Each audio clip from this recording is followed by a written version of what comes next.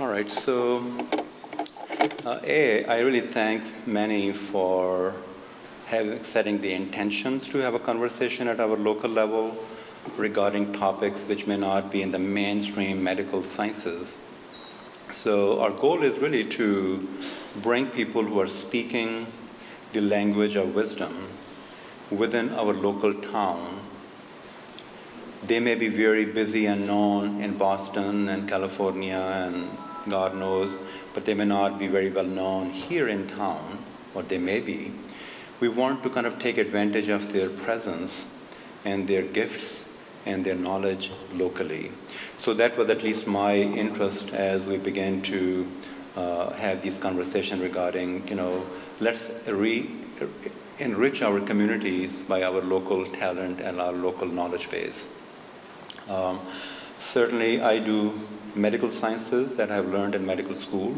There are psychiatric care and psychiatric treatments, but we also have begun to incorporate into our practice things that Krishna earlier alluded to, whether it's yoga or healthful living or healthful thinking or energy work or thinking about other ways to really find healing.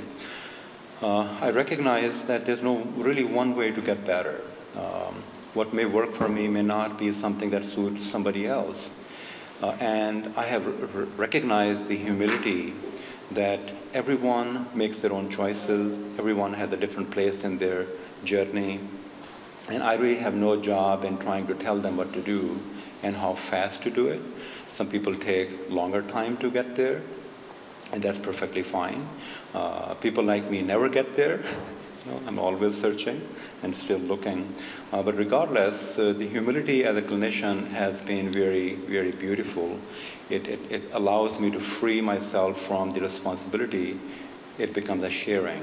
We share knowledge between two human souls, and then each one makes a decision what seems to be in their best interest and if they're ready for that. So the intention of this conference is really more conversation and more dialogue rather than a didactic group of people teaching you as if you don't know it.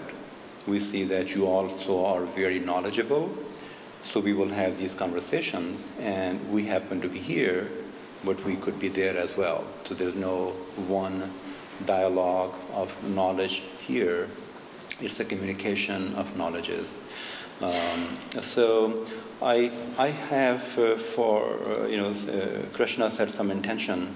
I also want to kind of also have Kylie and Sally set the intention. They're part of our planning committee when we began to do these conversations regarding the meeting and what should transpire. And they have an amazing story of personal journey and a personal awareness. So I will just let them share their story as they choose to.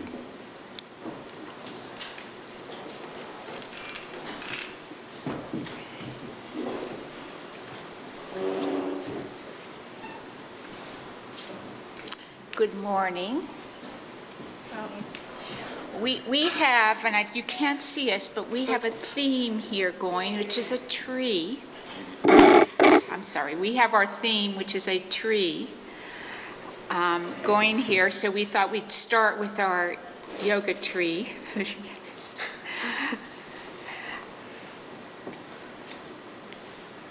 Just click.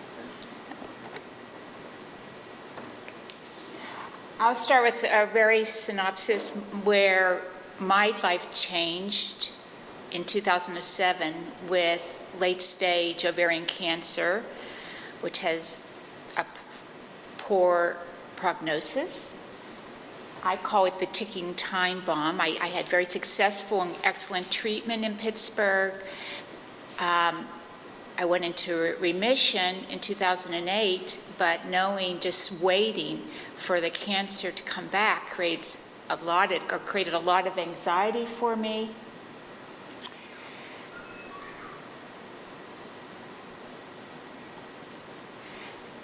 My story, my journey includes what I am so passionate about, is the impact of food choices, in particular particularly a whole plant-based diet, after doing a lot of reading, research, going to workshops, I educated myself and feel strongly that what you eat really influences the mind, the body, the mood, the spirit. I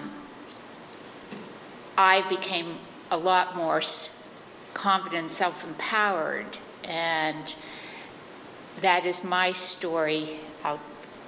Kylie.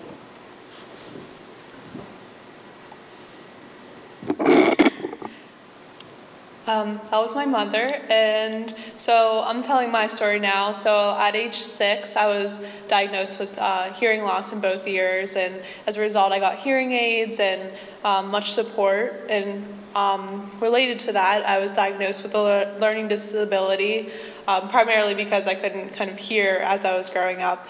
The right way to speak and the right way to spell words. So through that, I still worked hard to catch up and not let my disabilities kind of put me back in specifically my academic learning.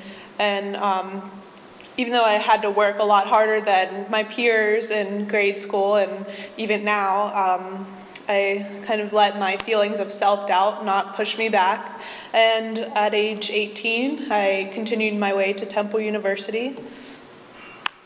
Through that, I developed a love of learning. I loved learning about different cultures, different people, and I traveled and explored different cultures. There's a picture of me in Mexico with a lemur on my head. And last December, I graduated at Point Park University in Global Cultural Studies. And towards the end of my senior year, you have to realize what about 4 years of all the money and everything what you want to do after you graduate. And I had so many interests, and so not really sure what I wanted to do. I came back from a visit to St. Clair, and I thought, that's what I want to do. So with that in mind, I applied to Point Park University, and I'm starting in about 2 weeks now my master's in psychology.